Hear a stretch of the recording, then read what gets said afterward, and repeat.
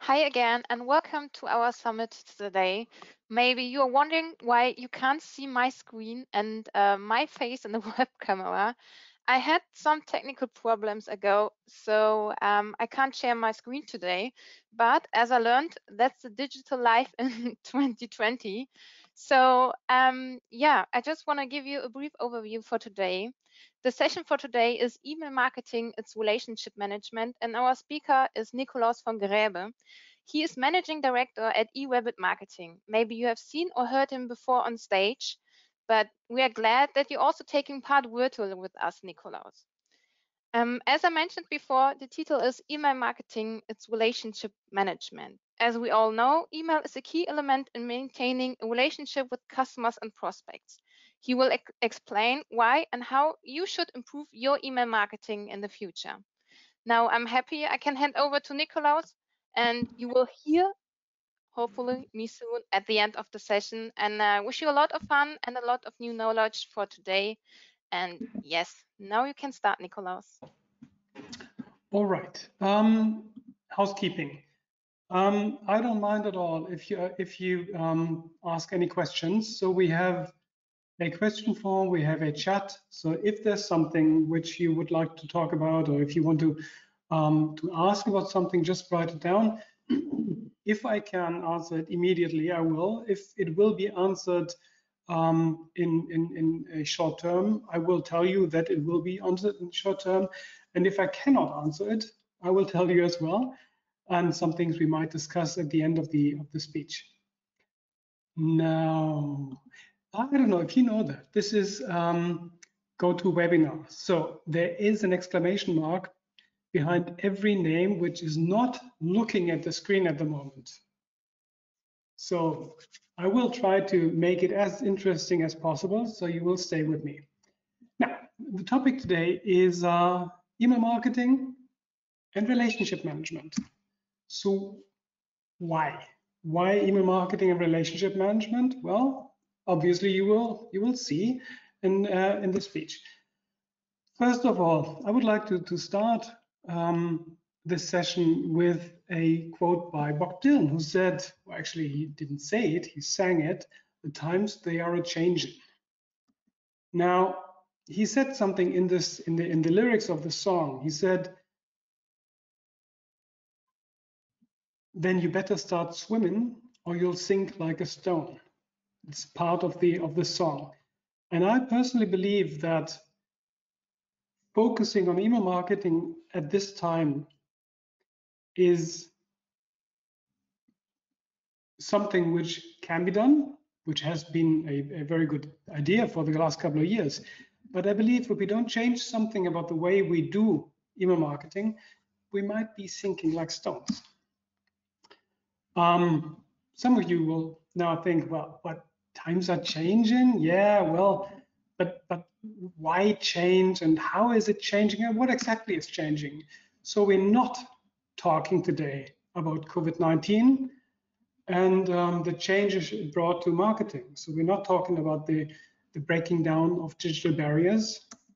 We're not talking about the acceleration of e-commerce and digital marketing in COVID, and we're not talking about a peak in e-commerce which has never been seen like that before.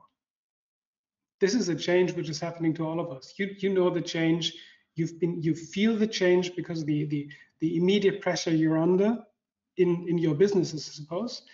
But this is not the one thing we're talking about. We're not talking about short-term solutions. We're talking about long-term solutions. We're talking about the perception of you, yourselves, and what you do as a business, which in most of your cases will be email marketing.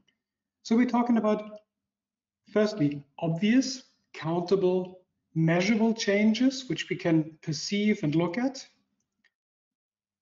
like data and technology.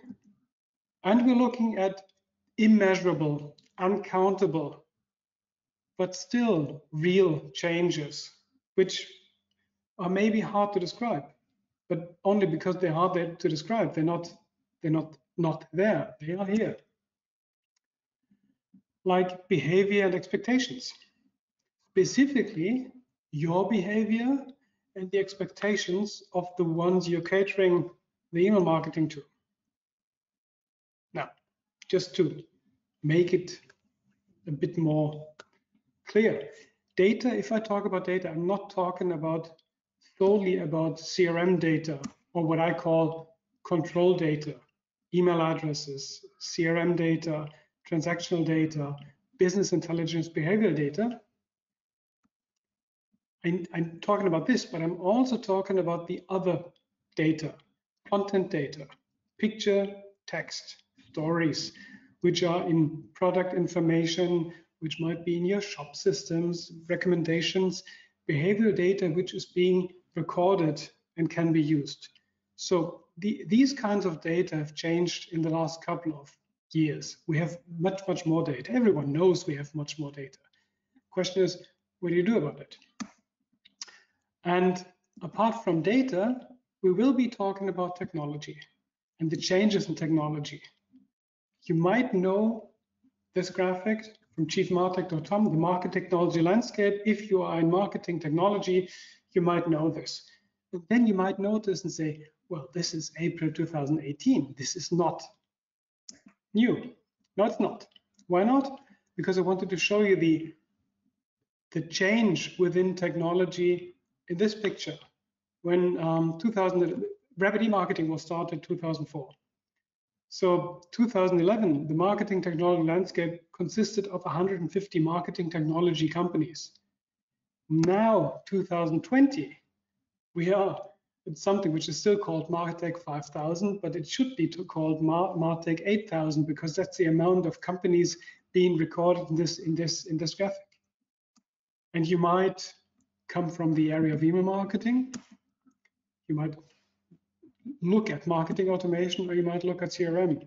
But this is the amount of change and acceleration which you will perceive if you are working in this space. Well, so far for countable, measurable, perceivable change. Another change is expectations. The way people look at what you do as a marketeer and how you act. And earlier it was perfectly all right if you send out the one newsletter because everyone was used to getting the print mailing maybe. But the way people perceive the internet through social media is different. And only because you do it as a certain way, probably the expectation might be a bit higher. So the expectation of our clients is changing, and our behavior will have to change accordingly. What you see here is a metaphor I usually take looking at technology. What you see there is a man who is trying to chop down a tree in a competition, actually. And if you look closely, you will realize that what he has in his hand is a chainsaw. Apparently, he's moving like he's using an axe. Well, it's Photoshop, so that's a digital change. But this is a metaphor for the modern marketeer. We have tools we can use, which maybe aren't being used as they could or maybe should in the expectations of our clients. So maybe we have to change with the change in technology. And if you would accept now and say, like, yeah, there is something, there might be a need to change, but where would we need to changing our email marketing?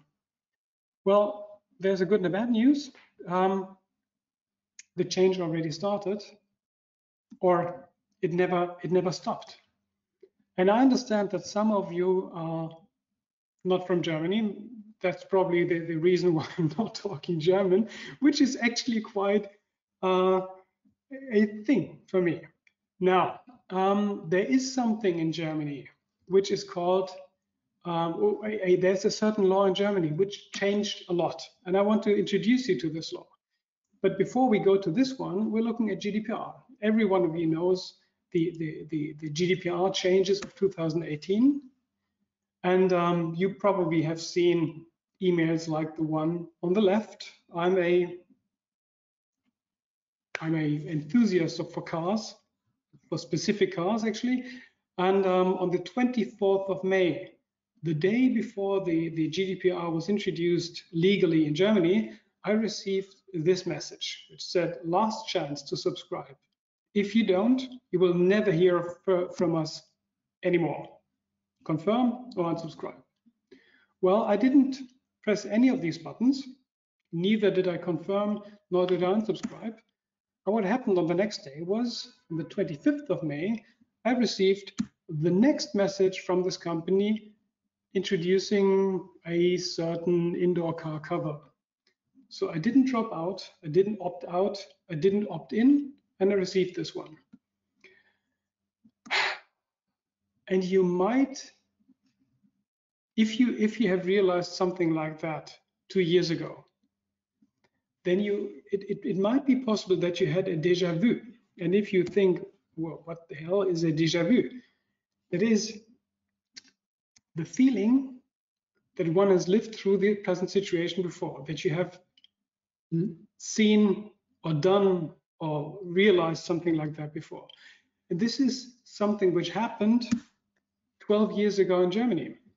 So what we realized, what happened to us in GDPR, everyone sending out messages, subscribe now, you will never hear from us, trying to save oneself from maybe criminal prosecution because you don't have an opt-in.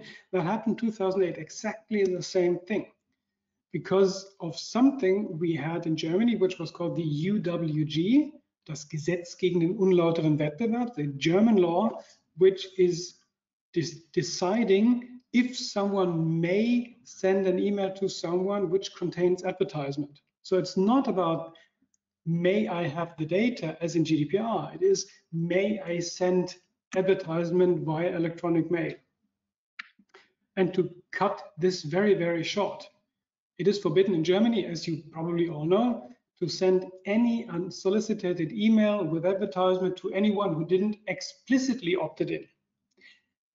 But this is something which came to Germany in the year 2008. Beforehand, that's on the left-hand side, but this is details, it's not very important. It said, you may not do this without an opt-in. And after the 30th of December 2008, it said, you may not do this without an explicit opt-in, which have been done before. So if some of you think, why the hell is someone telling us something about a 12-year-old law in Germany? Well, because it was one of the points where email marketing, specifically in Germany, had undergone an immense change. Because of this legal change, you couldn't just trust that your list might be okay or that someone may be opted in, but you had to prove, you had to be able to prove that somebody opted in. This was the beginning of a specific double opt-in in Germany, which I believe was a Glücksfall, whatever a Glücksfall means in English. It was fortunate in Germany because of double opt-in. The singular email address of a person became much more precious, because you couldn't just send an email to anyone. You had to ask someone. Asking someone beforehand is expensive, at least in terms of time. So this double opt-in changed something, and it changed, or it started a fundamental change which transformed the email marketing in Germany from sending out newsletters to marketing automation, from spray and pray and just sending something to everyone, to permission marketing, from emailings, unspecific emails, to lead nurturing, because the address was expensive at this time. Beforehand, email marketing was a cheap alternative to mail advertisement. And as the price, the effort for gathering email addresses and opt-ins got higher, in a certain way, the price of email marketing became high. And so we decide as senders, as advertisers, when a specific message should be sent. Thirdly, we had the ability of triggering a message. So we didn't have to, there was no need to push for everyone, but we could trigger this push individually. And fourthly, we are able to target, to personalize, to individualize, to change the content regarding who is this message was sent to. Well, and that means we had the ability of combining individual specific CRM data with a communication channel which is able to send out fully individualized, personalized, one-to-one information. And that changed a lot. That changed the newsletter and the email marketing in general to something which is resembled here. So we have trigger campaigns, we have lifecycle marketing, omni-channel, marketing automation, lead nurturing. All these specifics of digital marketing started with the more expensive permission, and that made email marketing evolve from the newsletter to marketing automation and content automation. And did this happen on all the channels? Well, if I would ask, is anyone in this virtual room who has a website which is as individualized as their own email marketing? So do people who visit your website see different contents depending on where they have been before? What content, what data is available about this person? What behavior is available about this person? And I believe most websites are still static. And why is that? Why would we have one content for every single visitor, although there is so much technology out there which gives us the opportunity of changing that? And I believe it is because we were able to afford it. We could get away with it. In email marketing, we couldn't. In email marketing, we had to change because of the law. Nobody made us change the way we build our websites.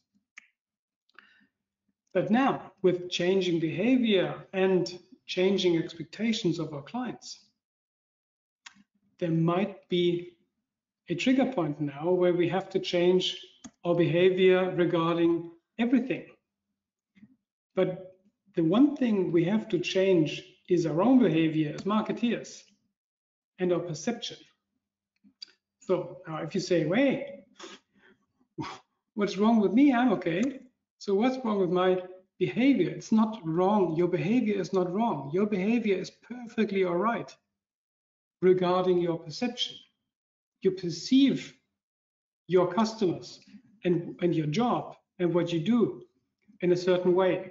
And because of your perception, you behave. And I think we need to change our perception. We need to change our perception of what online marketing in general is. And in most cases, online marketing is being perceived or seen as something which is similar to what you see over here. So there's some ways of getting traffic. And if we have this website traffic and people visiting the website or the shop system, we want to convert them. The classic conversion rate on a shop or a website is getting traffic to clients. And if someone became or bought something and in this way converted, then we look for the next conversion. And now, if you remember the beginning of this session, I said something about email marketing and relationship. And if you look at relationships, then the classic relationship would be to change someone from being single to becoming a family. And this is obviously a very similar thing as getting some traffic on the website and convert the traffic into clients. Well, actually, it's not.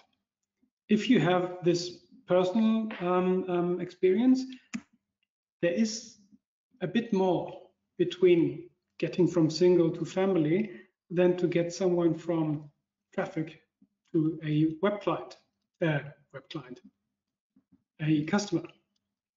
If you try to convert in terms of relationship, and you meet someone who you've never met before, then there might be a first glance.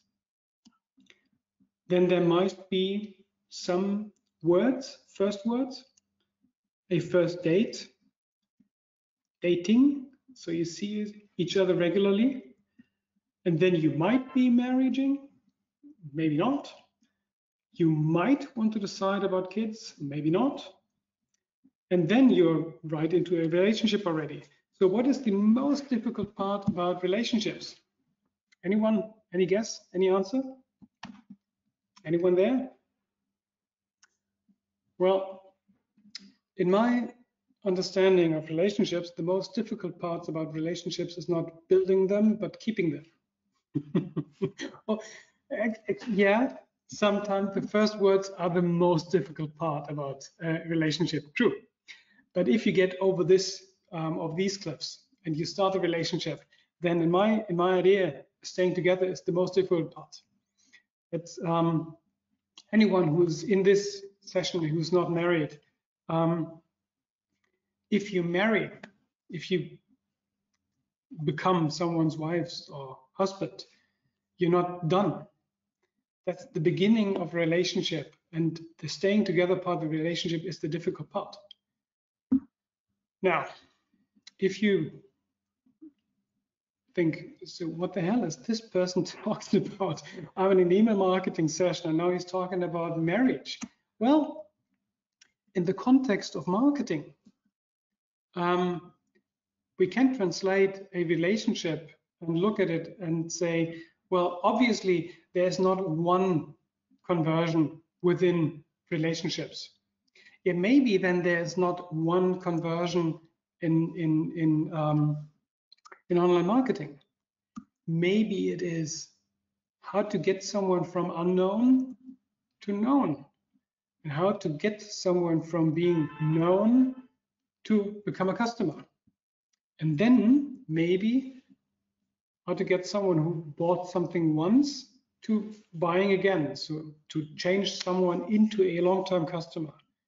And if we look at that, we get to something like that. This is in 2011 graphics on email marketing, focusing on specifically the question, how do we convert the website traffic potential, left-hand side, to become a lead? Because some people, if you look at surveys about online commerce, and people are being asked why they don't buy, then the usual answer is they're not yet ready. It's not the right time. So in a traditional way of online commerce, you find your traffic and you try to convert them. But anyone who is not ready yet will be left out. So why not, if you meet someone in your personal life and you find a solution for the first words, you wouldn't ask someone to marry on the first date. So why would we have to get someone to buy on the first visit? So is this conversion step from unknown to client maybe a bit long? Maybe we could shorten it, and shorten it would be unknown to known, which would be potential to lead. So the first step would be, how do we get someone to give us a permission, leave an address, a permission to track? And then as soon as someone leaves the email address and the permission, everything we can do within email marketing is open. A conversion campaign, a welcome campaign, a specific offer, maybe an offer which is helping with the next step. So from unknown to known, from known to customer, maybe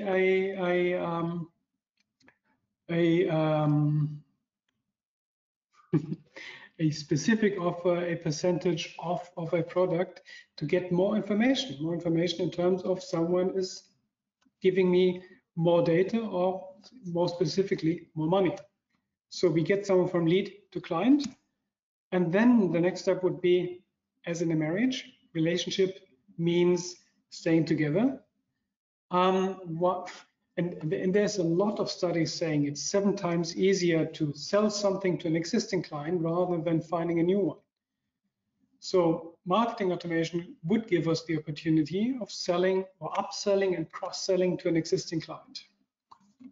And then ideally, we'll get into a lifecycle campaign where we offer automated, behavior-oriented, need-specific communication for this one single person. Well, actually, as I said, this is an old version. A newer version with all the online marketing opportunities we have would be not unknown, because nobody's unknown anymore on the internet, but anonymous. But we know a lot already. If someone is visiting your website, you at least know where this person is coming from. So you might have third-party data. You might know what kind of campaigns somebody clicked on Google so that they come to your website. If you may, you can get your first information via first-party data, so a tracking cookie, a tracking permission. Secondly, certainly a specific permission to send email, for example. And then we get to know this person and put the data into CRM. So that's another way of looking at this different conversion steps. And then we obviously build something which is a good email marketing program, which is giving you a certain or different specific opt-in opportunities, web sign up, pop-up forms. Maybe in the web shop, you get into a welcome campaign where you're receiving specific offers. Maybe these campaigns are triggered depending on your behavior. You get into regular communication, maybe a newsletter specific format, and maybe even into sales events depending on your behavior. And I brought one sales event for you just as an idea. This is a campaign we built quite a while ago. I will ask you at the end of this segment what you believe when this email was being built. Where on a trade show, hosts and hostesses were asking for email addresses and permissions for a specific product. And after this permission has been granted, they received an email which was personalized. Dear Mrs. Thomas, was individualized. You remember our meeting yesterday at the so-and-so booth. The picture of the hostess and host was individualized. The signature was individualized. It was a certain amount of emails which were being individualized, which were then being sent, triggered depending if someone did register or did not register for this program.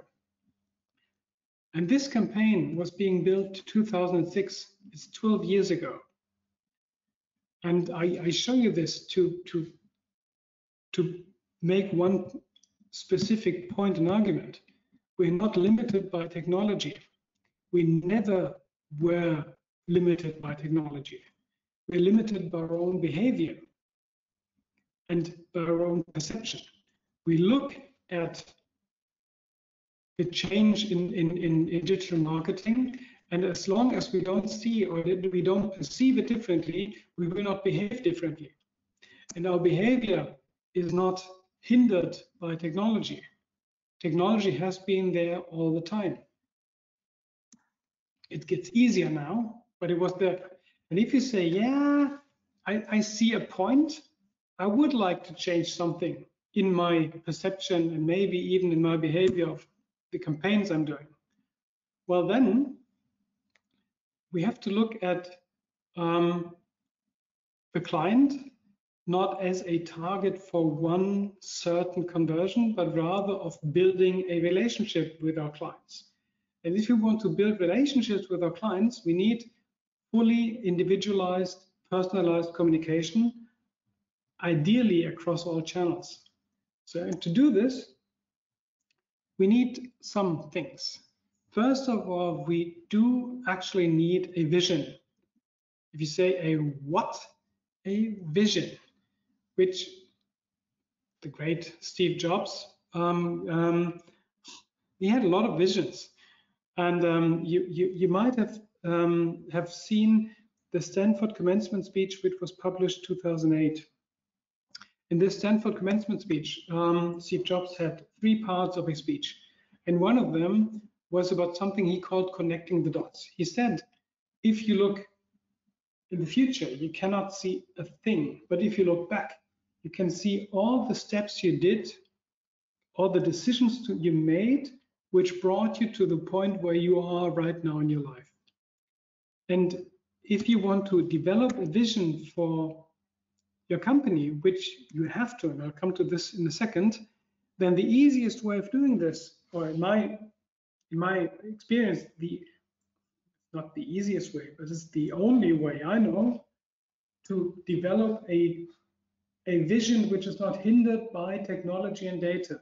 If you work on your vision for digital marketing of your company, you usually look at technology changes, and probably changes which have to be made within technology to achieve your goals. And you look at data. What you should do, in my personal opinion, is make a picture of the future. So you transform yourself in a potential future, maybe 3 years ahead of now. And you describe this future setting as if you were looking at it. And as soon as you have developed this picture of what you would expect from your own company, from the way it is communicating, then you look back into your past, which is now your present. And then you can see the decisions you will have to make to get to this point where you are.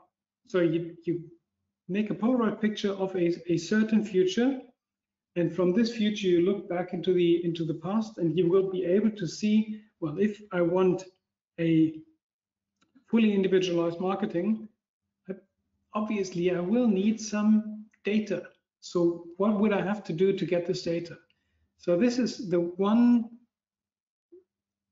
I think, the most difficult and the most important part in transforming email marketing into something which is more relationship based, is defining a vision, what and how the marketing measurements, or the measures of your marketing should feel like for a client. And you will need this vision because you will have to make disruptive changes. You cannot, if you follow the logarithmic change curve of technology, the yellow one, the fast one, you will get in some certain trouble, because the blue curve down there is the ability of organizations and individuals to change. Everyone wants change, apart from the person who has to change. And if we try to change in the same speed as technology is changing, we're not able to do anything anymore. We're just following the change. And yes, something like COVID is changing our behavior. But if you look at yourself and your clients, your colleagues, you will realize that a lot of them are tired, specifically this year. And if you work in marketing, you probably personally know someone who has something like a burnout syndrome over the last couple of years, because the change has been so intense if you work in marketing. So I personally believe we cannot simply follow technological change. Our behavioral change has to be like that. We have to jump. We have to jump within the organizational change, the behavioral change, And if you want to jump, you need a vision, because if you cannot see where you're jumping, you might jump in any direction. So if we want to follow and use the opportunities which are being granted by technological change, we need to change our organizations and our behavior. If we want to change our behavior, we need to do this once and then give ourselves and the rest of the organization some rest time with change. If we're changing continually, people usually don't cope very well with a continuous change. So that's why I believe you need a vision, because if you have a vision, you know how to jump from one curve to another. Now that we have a vision, we need, in terms of transforming digital marketing into relationship management, we need a team. And a team doesn't consist of purely marketing person, but we need marketing and communication. If you also have communications as a department, we certainly need sales. I mean, if you are working in marketing, you know the grand old tale of marketing and sales not getting along together. Well, it's true, but it's not appropriate anymore. Sales really needs good leads, needs sales automation, and marketing needs the input from the sales of an e-commerce, what the desires and wishes of the clients are. So we need to build a team from marketing and sales.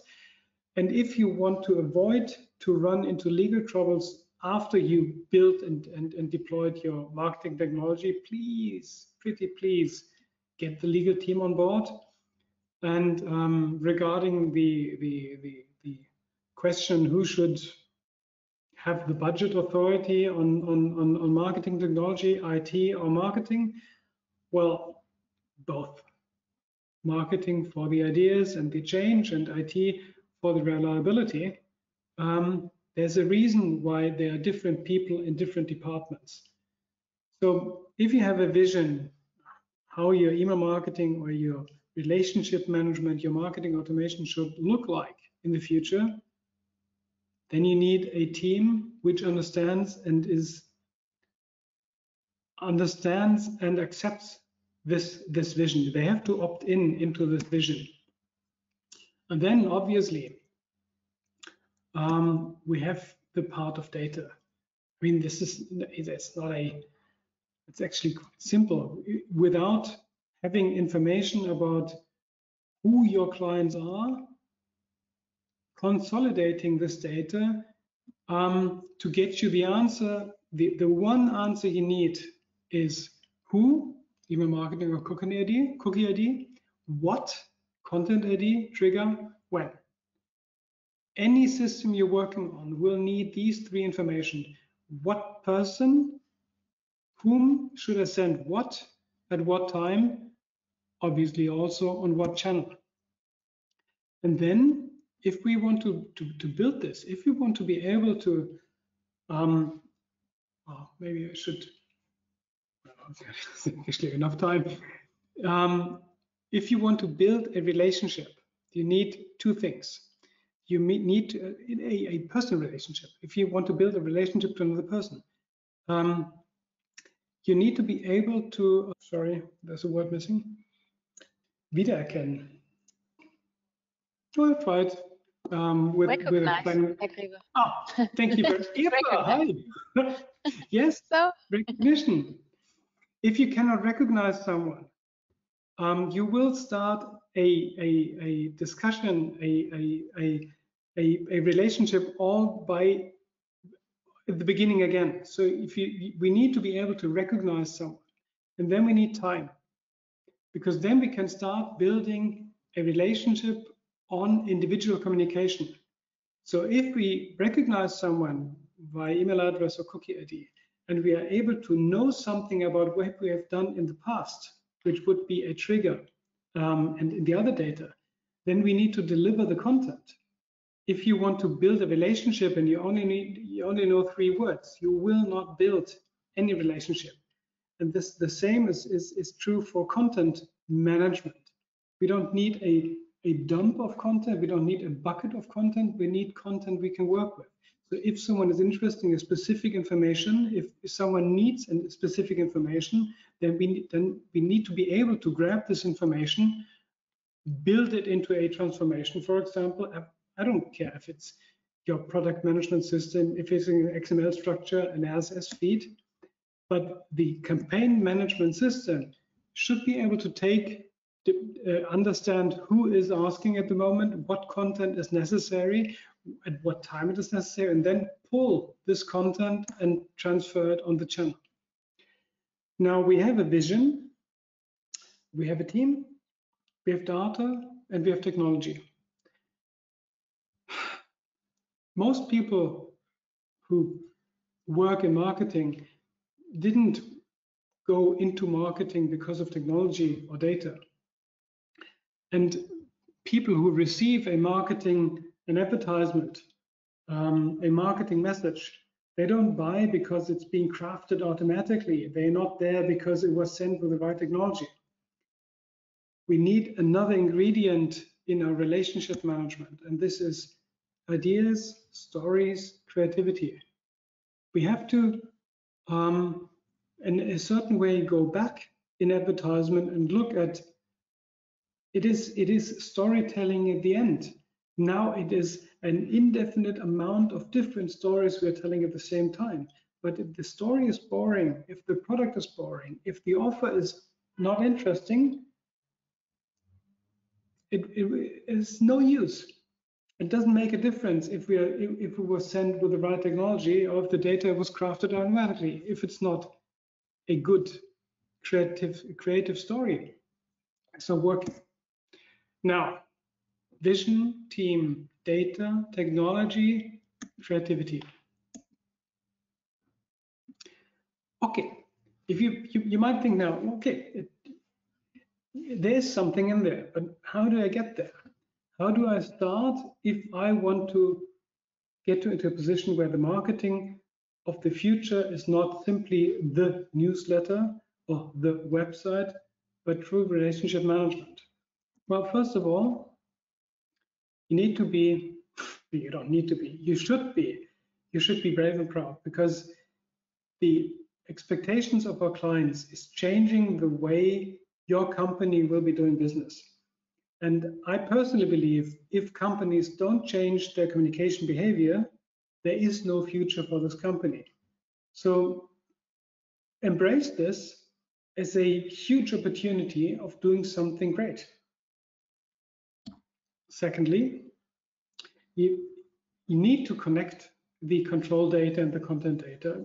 Probably a lot of you do this already, but you should do this with a certain sense of urgency, and you should do this with a clear goal. It's not about automation, it's not about efficiency, it's about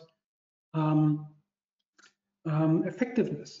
The right message at the right time is making a different impact than the same message for everyone at any time.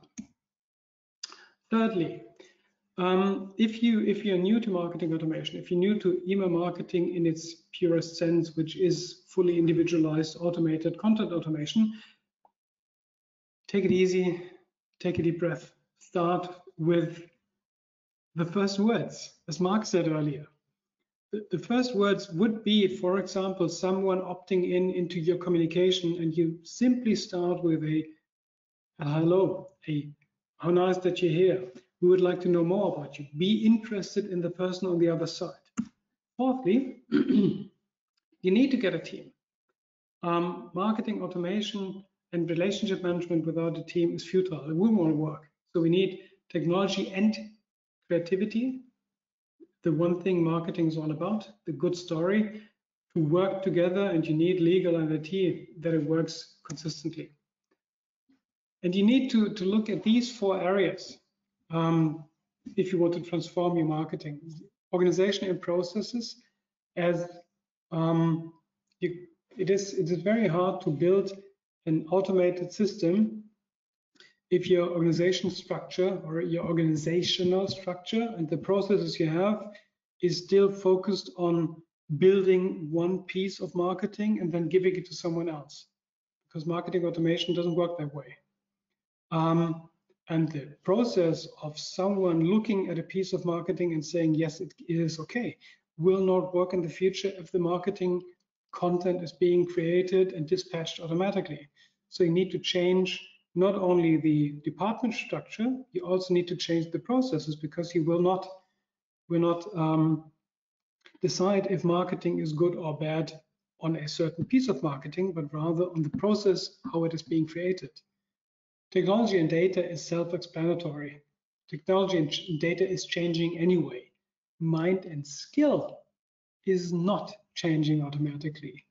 The mindset, specifically in the decision-making hierarchical areas, needs at some points more mind change to understand what these technological advancements are good for and what you can do with them. And skill, if you have talented people in your company, you need to give them the education and the training so that they become skilled workers. And KPI reporting is very important, not only regarding the effectiveness of your marketing communication messages, but rather in the way how you measure your success as a company. If you measure the sales success apart from marketing success, you cannot expect to work marketing and sales hand in hand. So companies have to reframe their way of looking at success and how they measure success if they want departments to work together. And then there's, as I had Steve Jobs earlier, there's one more thing. It's not about this idea of us or them, we as a company and they as a client. It is not about, do we have to change now everything to customer centricity? Is now the customer at the center of the focus, or is it technology focus? And where am I as a person working in marketing? It is about everything we do in marketing is about the connection we build, the relationship we develop and maintain to other human beings. We might work with technology, but the recipient of our messages is not technology. The recipient of our messages, of our marketing, is a human being. That's why we need to put creativity and stories on the stage again. And then, if you consider these certain steps and reframe what you do, then you look at the word CRM differently, and it's not a system or an amount of data, but it is relationship management, and the relation itself, the relationship between you as a company and the people working in this company and your clients as persons. This personal human connection is then the focus of attention for you and your marketing. Thank you very much.